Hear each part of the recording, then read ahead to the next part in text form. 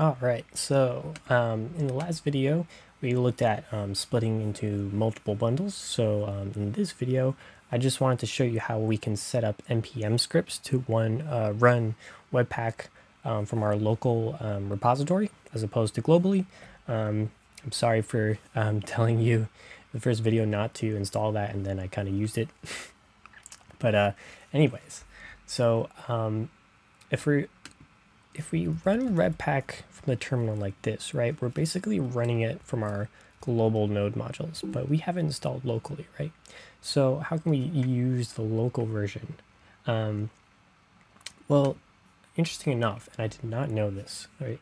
If you go to node modules, close this down, you go to node modules, and we have this .bin folder, right?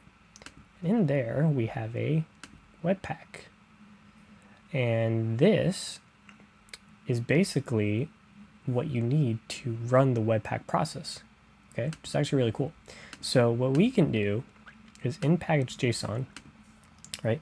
If you're not familiar with NPM scripts, basically in your package.json here in the scripts section, you can basically write a whole bunch of scripts that you can just run through Node. Okay, so the two built-in, well, there's a couple built-in ones, but the main built-in one is called NPM start.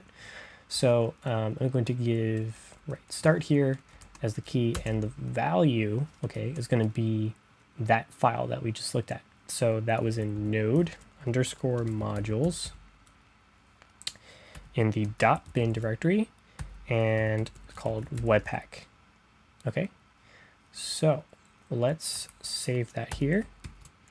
Now, if we run npm start, what do we get? Well, you know, runs our bundle, okay? And it does work, as you can see. And that's awesome. So now you can just run it from there, and we know that we're using our local version of Webpack, okay? Now, the other cool thing here is, you know, it's kind of annoying to have to build a bundle every time that you make a change, right?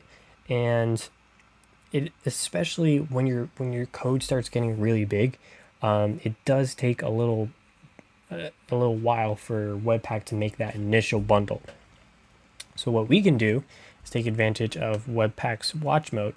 So basically, all you need to do to use that is to append --watch to the command, and that goes for in here as well as just, you know, if I was to run it globally as well, just like that. Okay, so what we're going to do is we've appended that there, and it's basically, you know, it's basically just an option you're passing to Webpack. Okay, we can do npm start. Okay, and you see now it's running Webpack in watch mode. So instead of just building the bundle and finishing the process, you see it's hanging there. That's because it's just, you know, sitting watching my files. So what I'm going to do now is I'm going to refresh this page. So it says about me and says this is a string.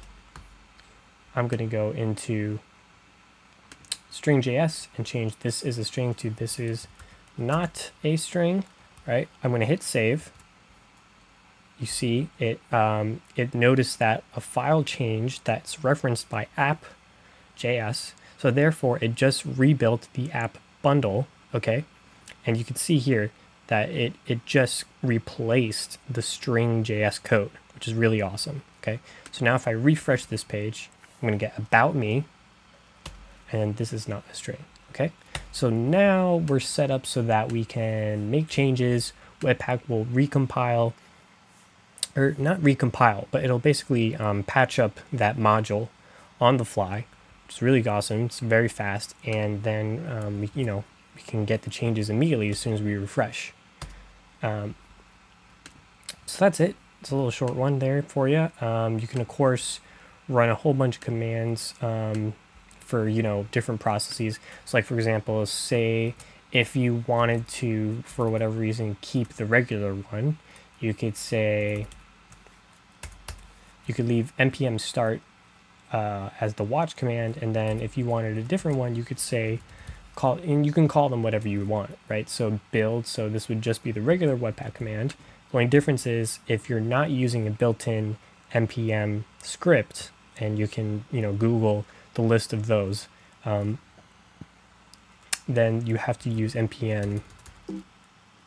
I will clear that out so you can see npm run build.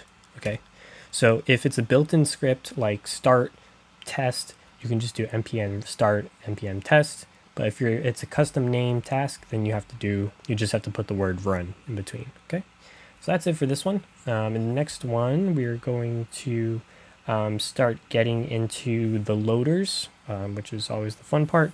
And we're going to actually start using Babel to transpile our code into ES 2015, or from ES 2015. Cool.